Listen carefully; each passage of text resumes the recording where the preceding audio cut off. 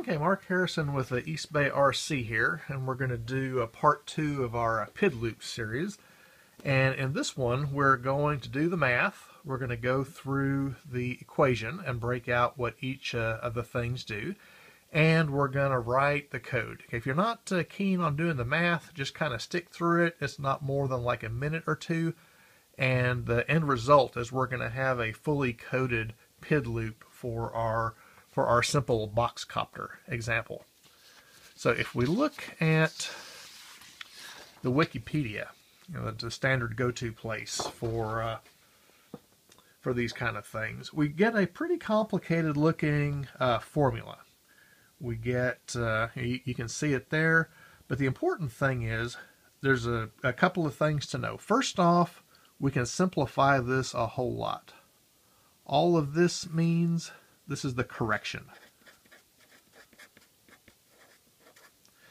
All of these functions, the error with respect to t, that is useful if you're going to be doing a lot of math and you're going to be graphing out, like a graph of the error to see if you're stabilizing or whatever.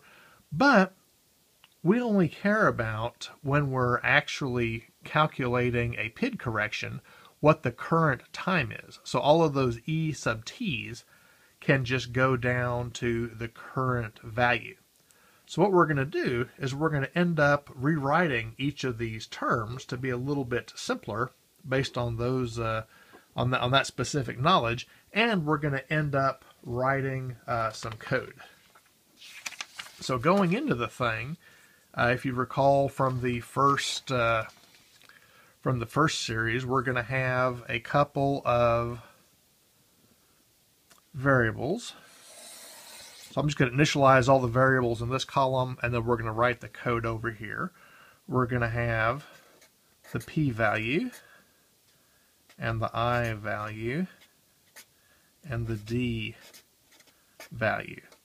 And if you look at whatever your GUI is for your controller, you'll see some values. Maybe the P value is going to be 4.2, and the I value is going to be 2.3, and the D value is going to be 0.6. It doesn't really matter what those are. That'll vary by controller, but you'll see those somewhere. But we're just going to kind of assume that those are our values for that box copter.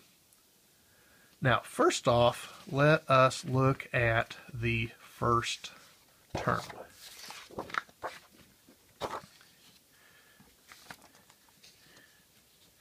We have this is going to be the P portion. This is going to be the I portion, and this is going to be the D portion. So let's look at the P portion first. We have K sub P times E at the value of T. And basically what this is your current error. And what this is your P value. And of course that's going to be multiplied together. So what we're going to do in our code, this is just going to be one big loop. Of course, the first thing we do in our loop is we read the current value, and we're going to have a target value here. This is going to be like 100. We're going to 100 feet in that first video. This is also called the set point. People call this the set point when they're talking about PID loops, but we're just going to call it the target. So the error is really simple. It's going to be the target minus the current value. And to do the P part of the term is really simple. All we're going to do is we're going to say the p, let's see, what did I call that variable? That's going to be the p correction is equal to the p value times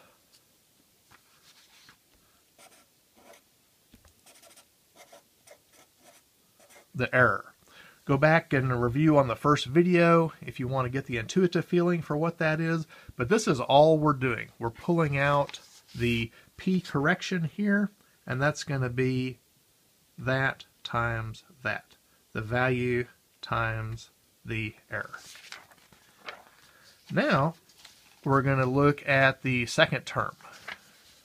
The second term is a little bit more intimidating because it's using some calculus notation. It's doing the integral, and when we look, we're saying that it's integrating from 0 to t, and it's integrating over tau, which is the sum of all of the times, the error of all the times.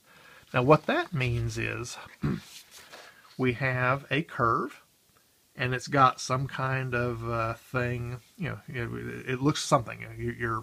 Your error is, going up and going down.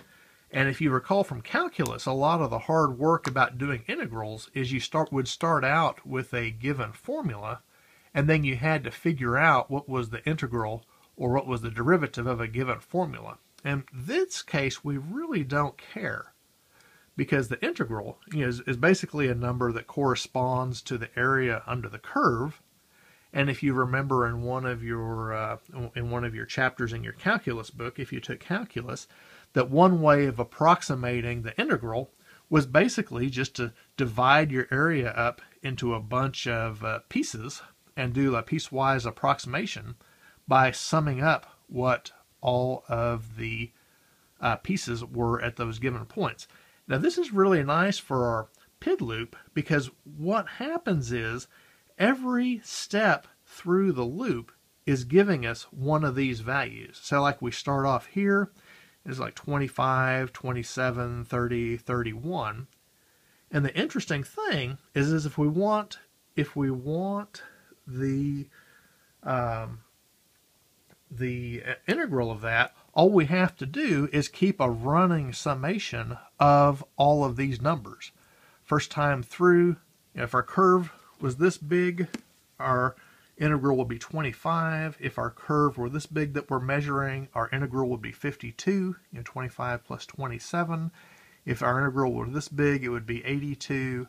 If our curve were this big, it would be 111. Basically, we just keep a running total. So this makes for some pretty straightforward code. Basically, we have a cumulative error, and what we're going to do, okay, this is the p here, and we're going to calculate the I here, and all we have to do is we say the cumulative error is equal to the cumulative error plus whatever this current error value is. So you can see as we're going through time, we're just kind of summing up the cumulative error. If you're too low, this number's getting small, getting negative. If you're too high, it's getting positive. And if you're sitting right around your target, this is going to be rapidly going to 0, because you're going to have subtracted all the way, all the parts that were above and all the parts that were below. But what we end up getting is something really simple. We get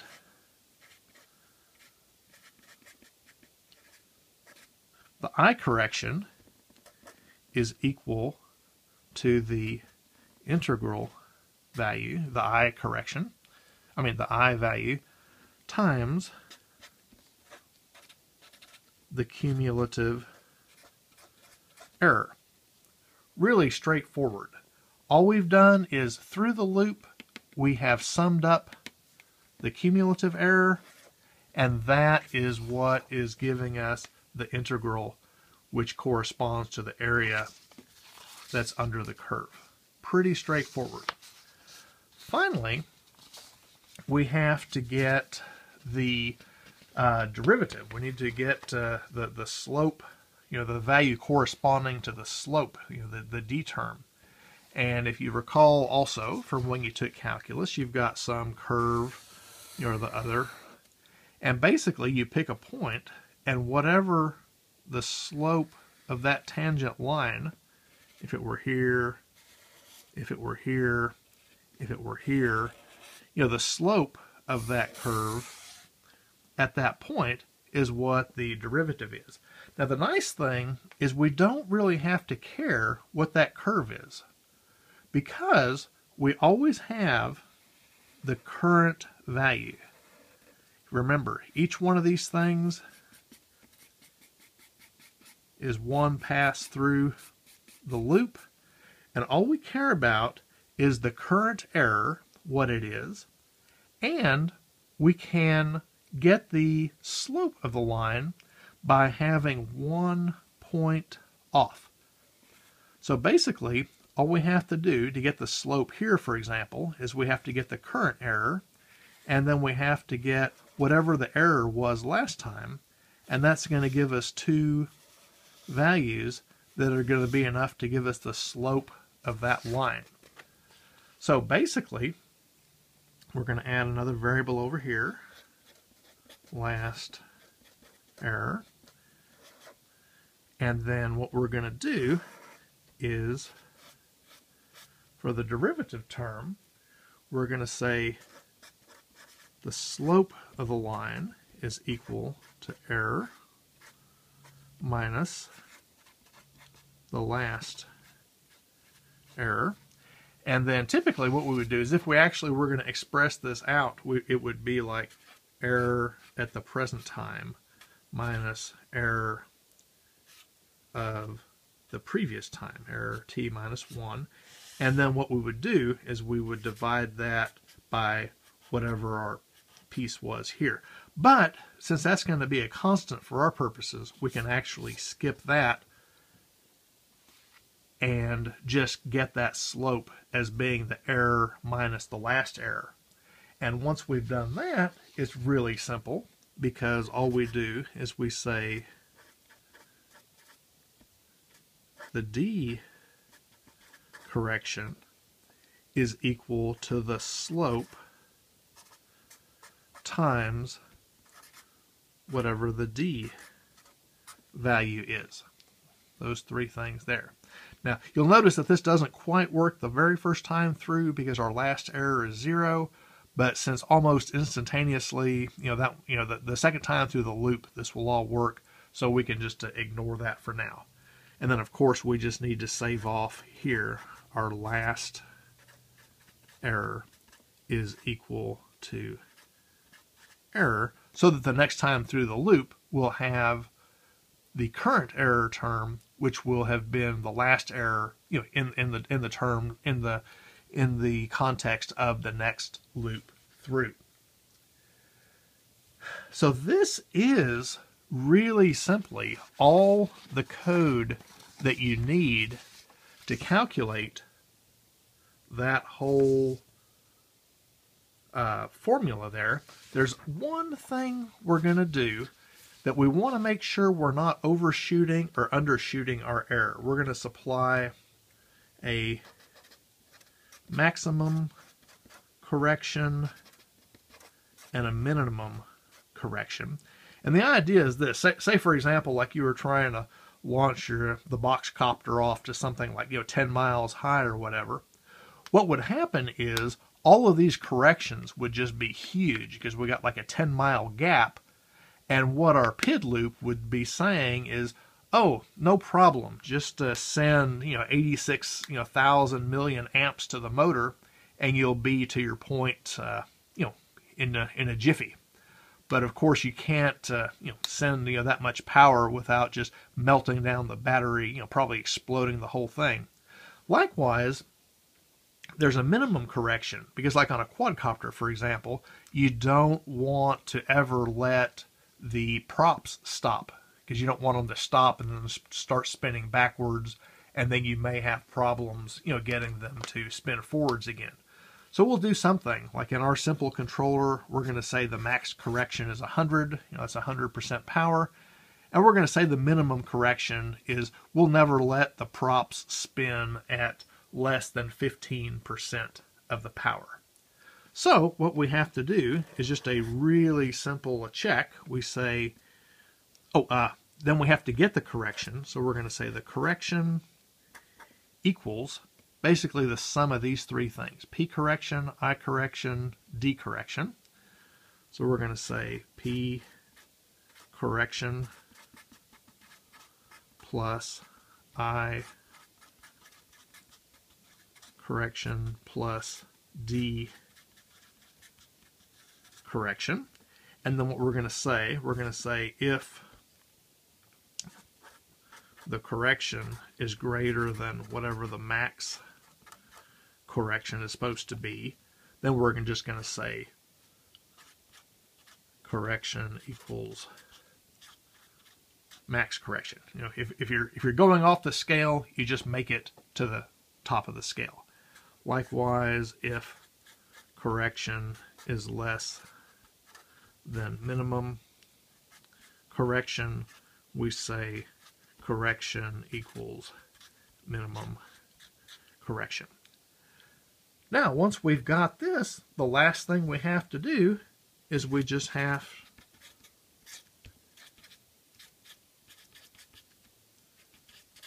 to output the correction to the motors, to the controller, whatever you're going to do. And so this is a very straightforward PID loop. This is the complete code here, and we're going to implement that in the next part of the tutorial when we make our simulation. And we've got everything accounted for. We have the correction is equal to the P portion, the I portion, and the D portion, the sum of those. So that's pretty much all you've got to do. We've covered the math, we've translated the math into some pretty straightforward code, and if you look at the source code for whatever flight controller or autopilot you're using, you're going to see something that's pretty similar to this. I mean, it'll be a lot more complicated because you're dealing with multiple. You have your lateral PID loop and your forward and backwards PID loop, and you have a PID loop for the altitude. So it's more complicated, but in general, what you'll see is this code and variations of it as being in the core part of your flight controller. So that is it. That is pretty much what you have to know to understand the math and to write the code for a PID loop.